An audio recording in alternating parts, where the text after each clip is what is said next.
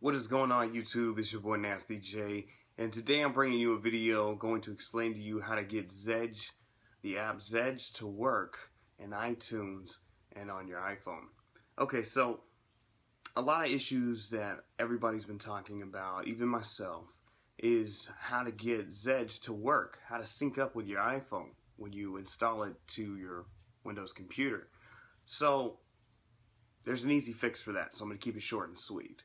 After you download the Zedge on your PC and install it, then it comes up and tells you to connect your iPhone. You connect your iPhone, then it opens up iTunes. But down in the right-hand corner on Windows PC, it'll come up and say that there's an error connecting to iTunes. That it'll keep trying, but it will never connect. Well, the answer to that is that you need to go into Program Files, and you need to copy so go into Program Files, go into iTunes, then copy iTunes.Resources, and then go into Program Files 86, and go into iTunes, and then paste that into the iTunes folder there. So you're just moving over iTunes resource folder and copying it, and you're just making another duplicate copy into the Program Files 86 on your computer. Once you do that, then it should automatically sync with iTunes and it should start working.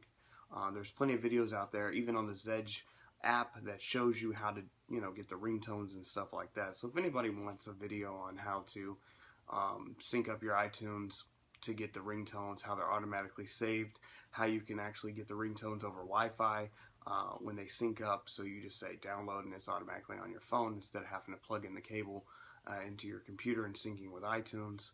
I do it manually just because I just want to make sure what I'm putting on there is what I want. But yeah, that's the easy fix. So I'll go ahead and shoot over and show you the video on what everything looks like, the Zedge app, all that, and how to move it over and stuff like that. Alright, so when you go to the Zedge and download for your Windows PC, you'll download it. It'll pop up on your desktop. You can double click it. It'll come down here in your system tray, and you can right click over it, and it'll give you a list of options, and then it'll say it cannot sync to iTunes. iTunes should pop up when you click it, but it'll say that it can't sync for you. When that happens, that's because you need to come here. You need to either click on your Windows Explorer right here, or go to the Start menu, go to My Computer. You want to go to the C drive. You want to go to Program Files and double click to open that up. Then you want to go down to iTunes. Right here you see iTunes Resources. You want to right click. You want to copy. Then you want to go back. Hit the back button here. Back button. You want to go to Program Files 86. Double click. You want to go down to iTunes. Double click there. And then you want to paste it in there. You see mine's already in there. iTunes Resources. Bam. Once you do that, it'll automatically sync up down here. It'll start the process and it'll walk you through the process like normal.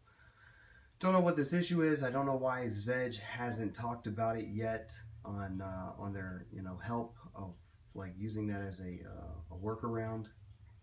But whatever, it works. So there you go.